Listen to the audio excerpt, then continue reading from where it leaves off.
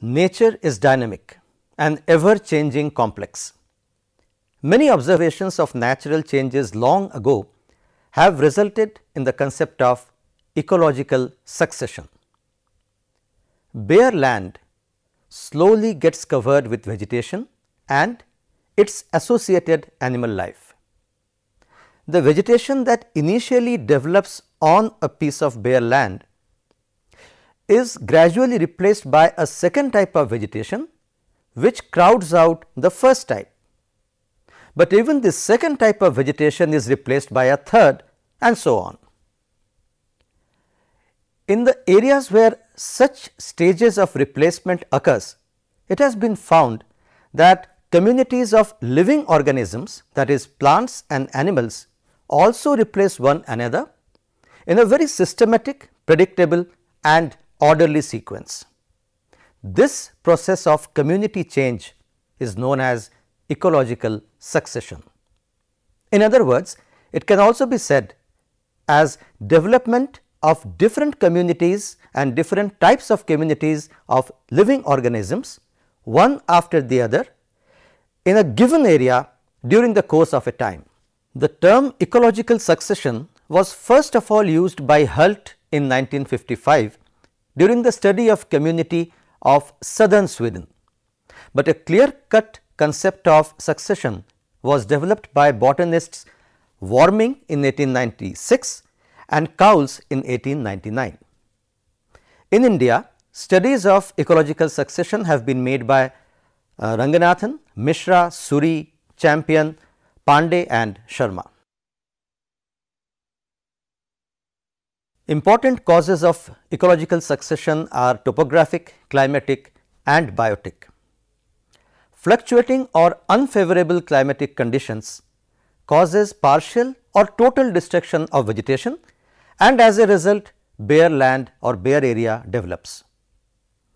Drought, extreme snowfall and lightning are important factors of climate that cause destruction of vegetation.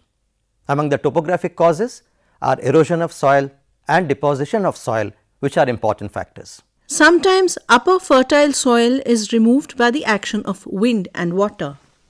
This is called soil erosion. As a result of soil erosion, bare area is exposed where succession starts. Soil deposition results through heavy storms, glaciers, snowfall and landslides. If deposition of soil takes place over an area covered with vegetation, the plants occurring there may be destroyed or suppressed. This soil deposition results in a new bare area on which succession initiates. Many biological agencies also affect the vegetation in many ways. Grazing, cutting, cultivation, harvesting and deforestation are all caused by biological or living agencies and are directly responsible for either vegetation change or destruction. Many parasitic plants and animals also destroy the vegetation. As a result, bare area is formed.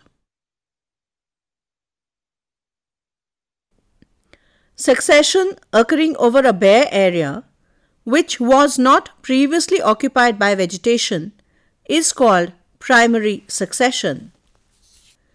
Succession occurring on rocky surfaces, sandy layer, and in ponds and lakes are common examples of primary succession. However, when succession occurs over an area initially colonized by vegetation but destroyed due to some reason, it is called secondary succession. Succession taking place on abandoned farmland, strip mines, roadsides, and landfill areas represent secondary succession. Succession characterized by early and continued dominance by autotrophic organisms is called autotrophic succession. But when heterotrophic organisms are dominating, then it is referred to as heterotrophic succession. In succession, when organisms react with the environment and change it, causing their own replacement by new communities, it is called autogenic succession. However, when the replacement of existing community is caused by external conditions and not by the existing community, then it is called allogenic succession.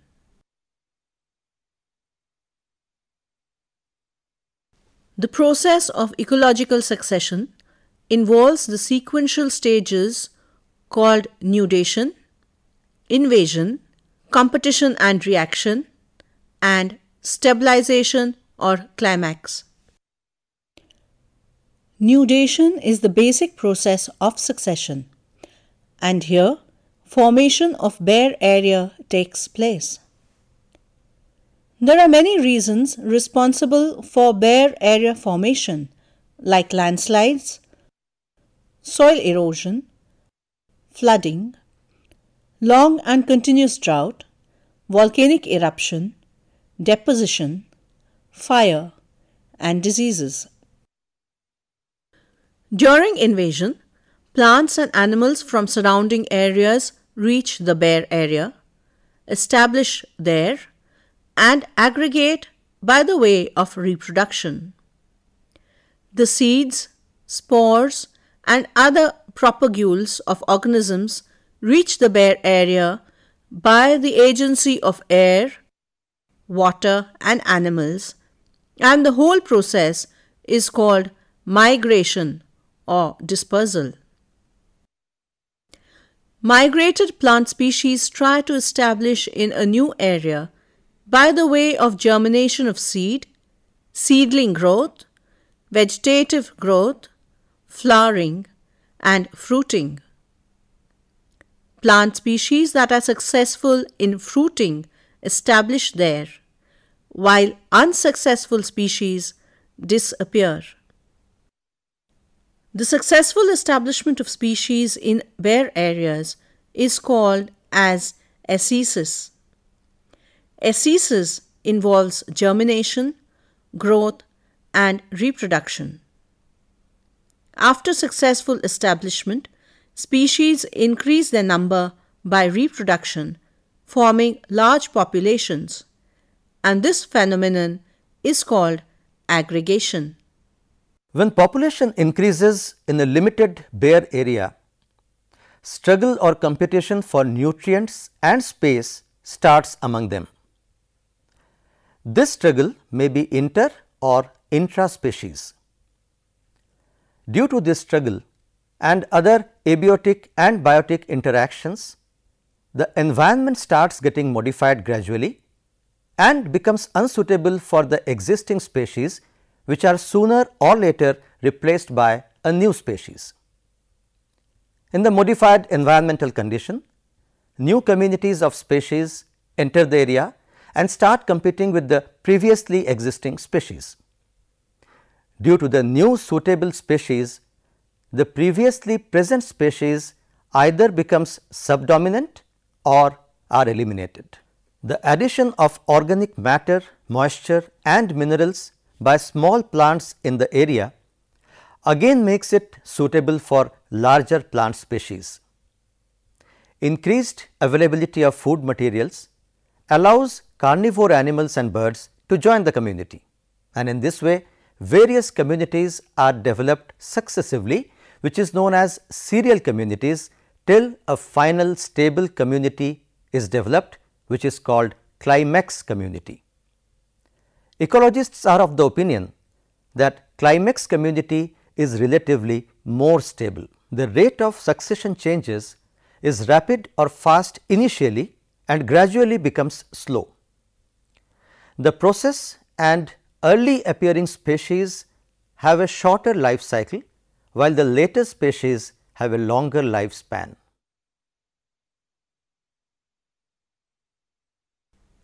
Hydrosphere.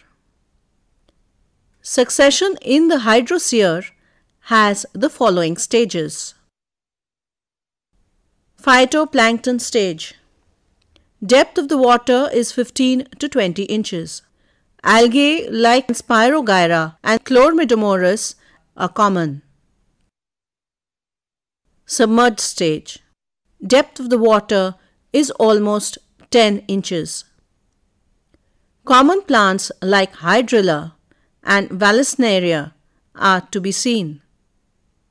When they die, the depth decreases due to the debris getting deposited at the bottom. Floating stage. Depth of the water is 2 to 5 inches. Plants like Pistia and Icorata grow here. On their death and deposition at the bottom of the lake, the depth decreases, making way for another stage, that is, the reed swarm stage or amphibious stage. Reed swarm or amphibious stage. In the reed swamp or amphibious stage, depth of water is up to 2 inches. Common plants are Typha and Phragmites. When they die, they are succeeded by marsh meadow stage. Marsh meadow stage. Marsh meadow stage occurs when the water is hardly 1 to 2 inches deep. Here the soil is marshy and is invaded by many plant species like Juncus, Carex, Polygonum and Eliocaris. All these plants react with the habitat and make it suitable for the forthcoming woodland stage. Woodland stage has shrubs and trees. Plants that can tolerate waterlogged conditions invade and survive here.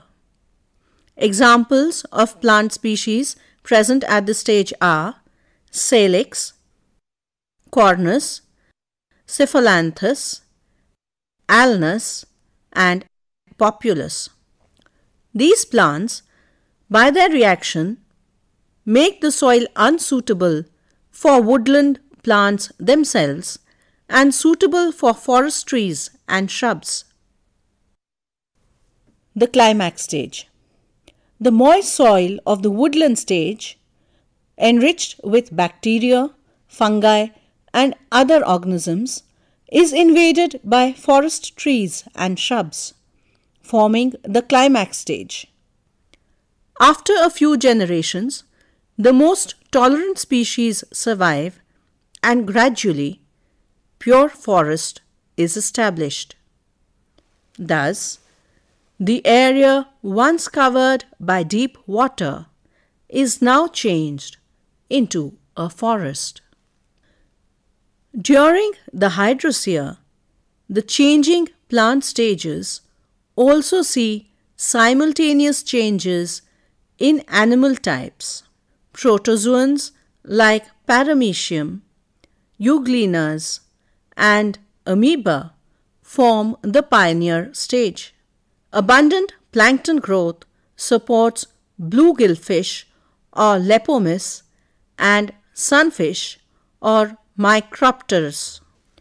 With submerged vegetation, dragonflies and a few crustaceans inhabit the plants. Hydra, gill-breathing snails, frogs, diving beetles, whirling beetles, and other insects which utilize the undersurface of leaves associate with the floating stage. Different kinds of turtles and snakes are also found with this stage. Animals that can live with emergent plants appear with the reed swamp stage. Different species of many flies and dragonflies spend their nymphal stage on submerged plant stem and climb to the surface when they are ready to emerge as adults. Gill-breathing organisms are replaced by lung-breathing organisms. Among insects, water scorpion, giant water bug, and scavenger beetles are also present. Annelid worms colonize the bottom. Some birds also become common to the area. In marsh meadow stage, the pond becomes a temporary pond which may dry up in summer. So, only those animals are present which can withstand drying in summer and freezing in winter. Like snails, beavers and flashes are gradually excluded. Plants of marsh meadow stage are replaced by woody forest, and accordingly there is a change in animal life also. Terrestrial forms now occupy the habitat. Thus, a lake gets converted to a forest through succession. That is why there is a popular saying, "A lake begins to die the moment it is born." When succession starts at a very dry place where there is extreme shortage of water, it is known as xerarch, and with different stages of development, it is known as xerosear.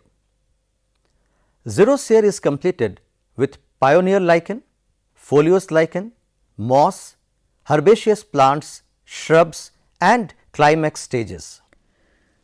Over rocky surface, where most conditions are unsuitable for the growth of most plants, few blue-green algae and crustose lichens inhabit, forming the pioneer stage. Blue-green algae like Sciatonema are found to adhere to the rocky surface by their mucilaginous sheath. The algae tolerate all extreme conditions and utilize atmospheric nitrogen. Usually, at high altitudes where climate is cooler, crustose lichens like Rhizocarpon and Rhinodina are common pioneers. Lichens produce some acids which cause weathering of rocks. Weathering of rocks forms small particles which mix with dead remains of algae and lichen, forming a thin, moist layer on the rocky surface. Over this moist layer, foliose lichens can grow successfully, constituting the second stage. As soon as a little soil is accumulated on the rocky surface, some foliose lichens like Dermatocarpon, Parmelia and Umbilicaria grow there. Foliose lichens slowly replace the crustose lichens by making an overshadow over crustose lichen by their thalia. By death and decay of thalia of foliose lichens, weathering of rock and collection of dust particles by wind, more soil is formed over which moss stage occurs. Most xerophytic mosses like Polytrichum, Tortula and Gremia make an appearance. Sometimes foliose lichen and mosses exist together, but later on mosses completely replace the foliose lichens. Mosses also increase the amount of soil, and by their death and decay, a mat-like cover is formed over rocky surfaces. This cover can hold sufficient amount of water, and with soil particles, it is suitable for growth and development of herbaceous plants. In the herbaceous stage, annual, biennial and perennial herbs make their appearance. For example, poa and festuca. The process of rock disintegration and accumulation of humus and nutrients are greatly accelerated.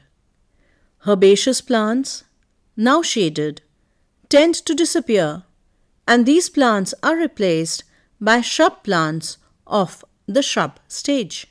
These shrubs may start from seeds or invade from surrounding area by rhizomes. These make the conditions unsuitable for herbs and overshadow them. The shade of shrubby plants also controls the evaporation of water from soil and wind movement. Humus and humidity increase. This favors the growth of tree seedlings that form the climax stage. First, some xeric species of tree appear, which later on give place to mesophytic tree species. These mesophytic tree species increase both in number and vigor, and ultimately, a forest is formed.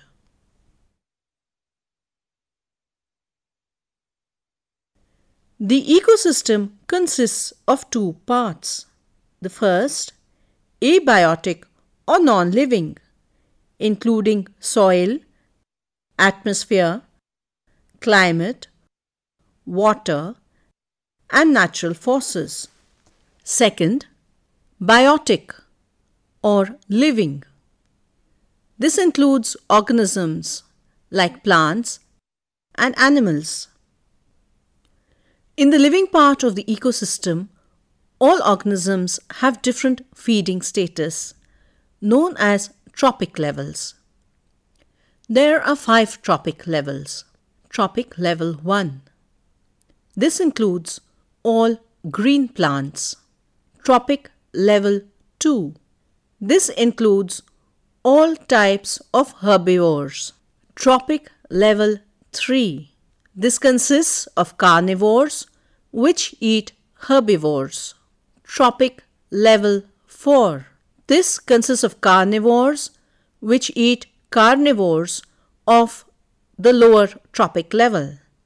Hence, they are called top carnivores. Trophic level 5. All decomposers constitute this level. The arrangement of all trophic levels is represented by food chains, food web, and the ecological pyramids.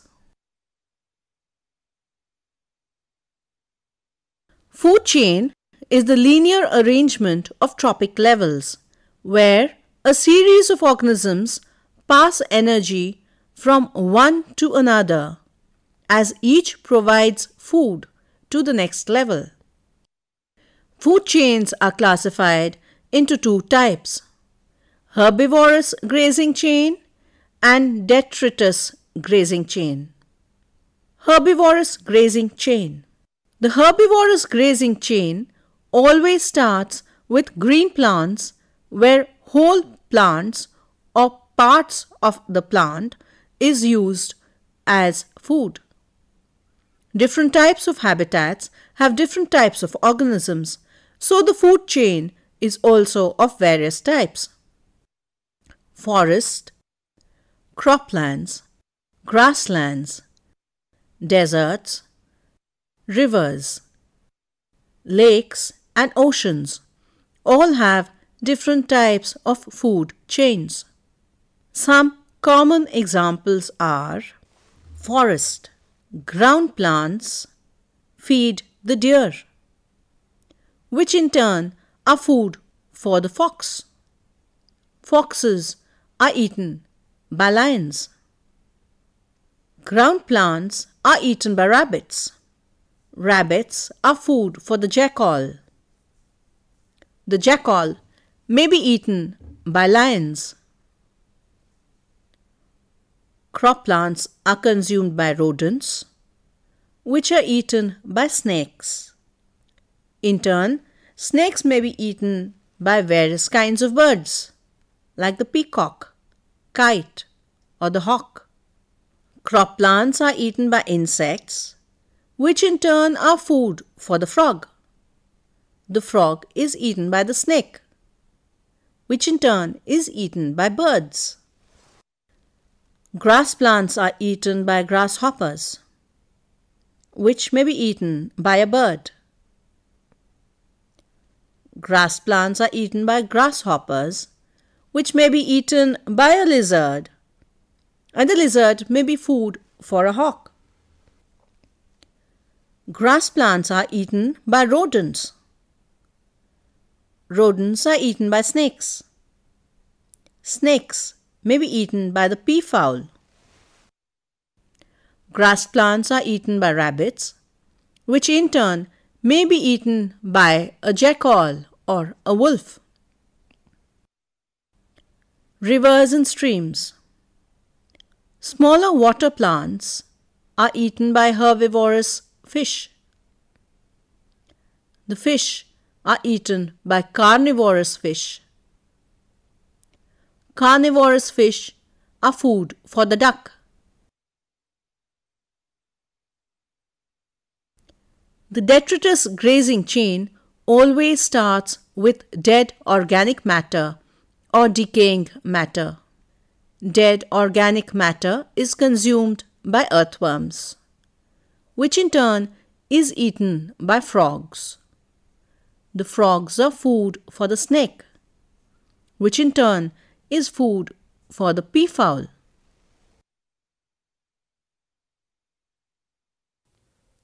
In the ecosystem, food chains are interconnected with one another, forming interlocking patterns. Food web is a net or web-like trophic interrelationship. Food web provides stability to the ecosystem as the number of organisms is controlled through a network in which one organism consumes the other.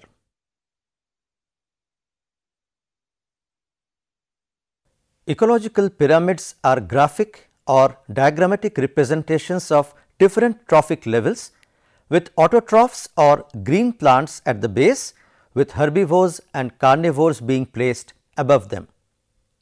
Ecological pyramids are represented in terms of numbers, biomass and energy, and hence the different types of ecological pyramids are pyramid of numbers, pyramid of biomass and pyramid of energy. Pyramid of numbers. The pyramid of numbers shows the relationship between the primary producers, herbivores and carnivores at successive trophic levels in terms of their numbers. These pyramids are upright or inverted. In grasslands, there are maximum numbers of grass plants, but successively numbers of herbivores and carnivores decreases. Hence, the pyramid is upright. In forests, the pyramid of numbers is rhomboid shaped, but in tree ecosystem, the pyramids are always inverted. This is due to the fact that a single plant may support the growth of many herbivores, and each herbivore provides nutrition to several parasites. For example, a tree provides nutrition to several parrots, and each parrot in turn provides nutrition to lice or other parasites. Pyramids of biomass. Pyramids of biomass are more fundamental, showing a quantitative relationship of the biomass in producers, herbivores and carnivores. In forest and grasslands, there is a gradual decrease in biomass at successive levels from producers to top carnivores. So, in forest and grasslands, pyramids are upright. In the case of a pond, producers are very small organisms with lower value of biomass, but this value gradually increases, making the pyramid inverted. Pyramid of energy. The pyramid of energy is always upright because there is a gradual decrease in energy content at successive trophic levels from the producers to consumers. The pyramid of energy represents the total quantity of energy used by different trophic levels of organisms of an ecosystem per unit area over a set period of time. In this way, ecological succession takes place in ecology, and food chains, food webs and ecological pyramids play their role in maintaining the balance in the ecosystem. Each organism is interdependent with the other thus forming an essential link in the natural cycle. The absence of a single link in the cycle will destroy the natural cycle and thus the ecology, resulting in utter chaos and destruction of the ecology. It is therefore important to understand each link that is represented by the organisms and respect them for the role that they play in the entire natural cycle.